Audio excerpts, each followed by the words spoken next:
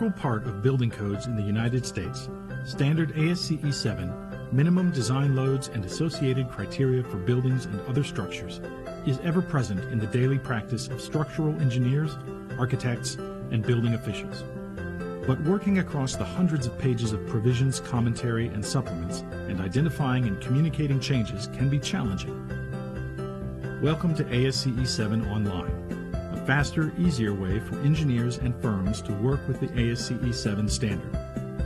Designed for desktops, this web-based application delivers a complete view of the standard with real-time updates, redline changes, and collaboration tools. Providing digital access to both the 710 and 716 versions, ASCE E7 Online includes rich features and interactive tools that break the page barrier of ordinary print. These exciting enhancements are exclusive to the ASCE E7 Online version of the standard.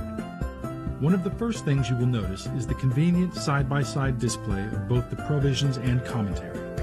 Wherever you are in the standard, you can reference at a glance the explanatory information found in the commentary. Redlining features allow you to quickly spot all changes from the previous version of the standard, line by line, figure by figure, equation by equation. Using the annotation and bookmark tools, firms can embed vetted notes directly in the text of the standard for the secure, uniform sharing of information within a company. Individuals can also add personal notes for future reference. Get critical real-time updates to supplements and errata with date stamps. Gone are the days of searching websites for posted errata. Find what you're looking for in seconds. Robust searching allows the engineer to limit a search to provisions and/or commentary, specific chapters or sections, or specific types of content, such as captions, tables, or references. Does your project require you to work in SI units? Not a problem. A mouse click toggles between US customary and SI measurements. Be part of this new experience. Let ASCE E7 Online simplify your workflow to ensure accuracy and improve the turnaround time of design work. Contact ASCE today to learn how you or your engineering firm can begin access. A variety of subscription options are available.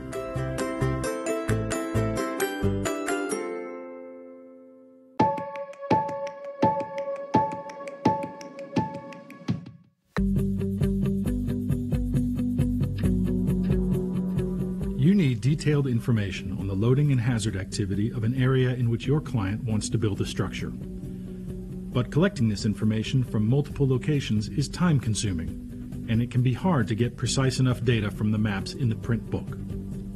ASCE offers a better way to gather key design parameters for building sites with the new ASCE 7 Hazard Tool, your single source for the precise determination of hazard design data compatible with ASCE 710 and 716. Easy-to-use mapping features allow you to quickly look up applicable design parameters: wind, seismic, flood, snow, ice, rain, and tsunami, as appropriate for your project.